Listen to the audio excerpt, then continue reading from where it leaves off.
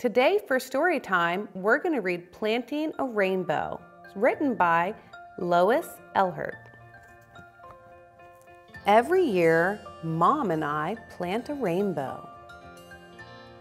In the fall, we buy some bulbs and plant them in the ground.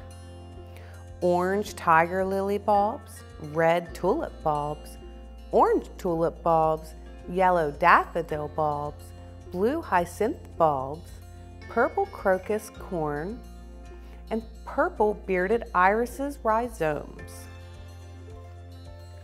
We order seeds from catalogs and wait all winter long.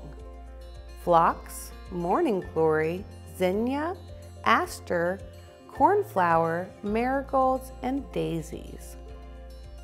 For spring to warm the soil and sprout the bulbs.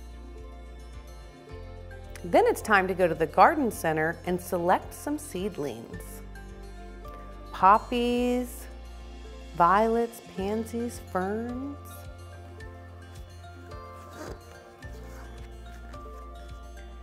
We sow the seeds and set out the plants in soil and watch the rainbow grow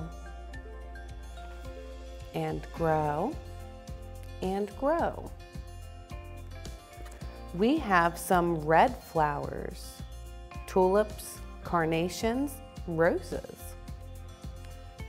and orange flowers, tulip, zinnia, tiger lily, and poppy, and some yellow blooms, daisy, marigold, daffodils. We grow something green, ferns, and some blue flowers, morning glories, hyacinthia, and cornflowers. And some purple flowers too.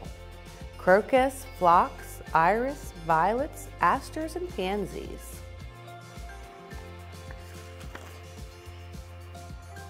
All summer long, we pick them and bring them home.